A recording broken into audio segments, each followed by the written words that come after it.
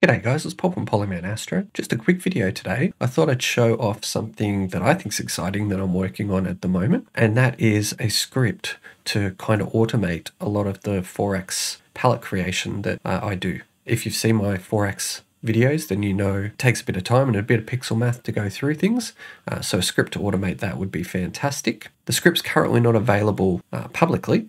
I've just got it working on my system at the moment, but I thought I'd show it off. We'll work on an SHO image firstly. So this is of the Fighting Dragons of Ara. So there's my S, my H, my S, and my O image.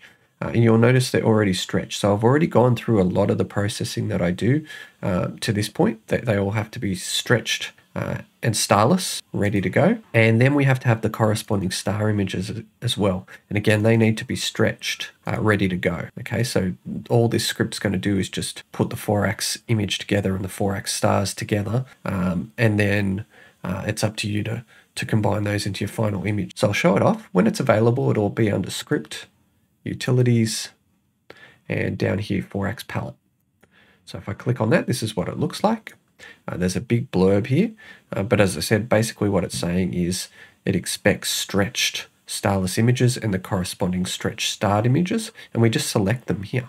So I'll select the S2, the HA, and the O3, the S2 stars, the HA stars, and the O3 stars, and press execute. It'll create the dynamic background images for us. It'll do some stretching, and then boom, it's created. So it's created that dynamic expression for the O for us.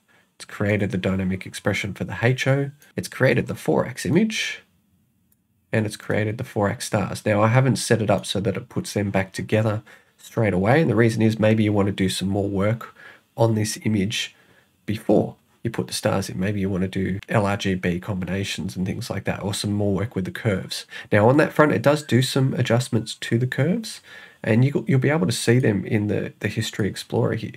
So if you don't like the curves that it's done and the color saturation boosting, so it's basically boosting some yellows in the image to make them a bit brighter, you can open them up and you can adjust them how you like. This is kind of like a starting good point, and then you can adjust it as you like. So that's a standard SHO Foraxx image, but sometimes we might only have H and O, or we might be using a dual narrowband filter on a one-shot color, as you've seen hopefully in my one-shot color narrowband video. If you haven't, then there's a link in the description. So let's have a look at how we can work with the script on just H and O. Okay, so here's another example with just H and O. So this is of the, let's go back a bit, I think it's NGC 1968 off the top of my head, in the Large Magellanic Cloud. And again, I have stretched H and O images and the corresponding stretched star images. So again, go to Script, Utilities, Foraxx Palette. And this time, because I've only got two of them, I just pop in the HA and the O3 image. I just leave the S2 as is. Don't have to worry about that. The script will realize that they're blank and apply the appropriate Foraxx for just two channels. So all that flashing is it doing curves adjustments and so on. So again, it's created the Foraxx stars, it's created the Foraxx image, but this time it only created a HO image because it didn't need to create an O image for dual narrowband. But again, this is all background machinery now. You don't need to necessarily worry about that.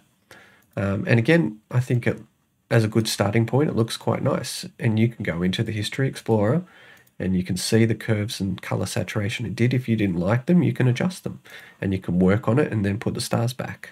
And finally, it'll even work for one-shot color dual narrowband images, as I said. So this is Trevor Jones's data from Astro Backyard of his elephant trunk, which I used in my one-shot color video. Again, link in the description. Again, these are stretched channels, and all I did was I split the one-shot color channels into RGB. This is the R, the red component, which I've called HA, and then I chose one of the green and the blue. I can't even remember which one I chose from the video now, but I chose one of the green and the blue and deleted the other one and just called the remaining one O3. And again, they're starless and they have their corresponding stars here. And you can see all the steps I had to go through before. I had to create the dynamic expression, run the Foraxx, create the stars, and then at the end I put them back.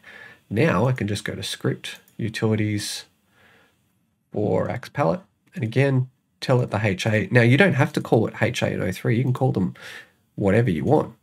You just select them here, the appropriate the red channel you want, and the stars, and as long as these match and these match, doesn't matter what you call them, you just pick them from the drop-down menu and press execute, and it'll run through all the processing for you and create your stars. And I guess we can demonstrate putting the stars back. I've just got a little pixel math off screen here. Let's put those stars back. There you go.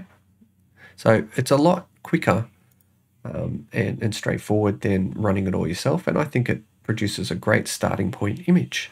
Anyway, hopefully I'll have this script out soon. If you have any suggestions, put them in the comments. Thanks for watching.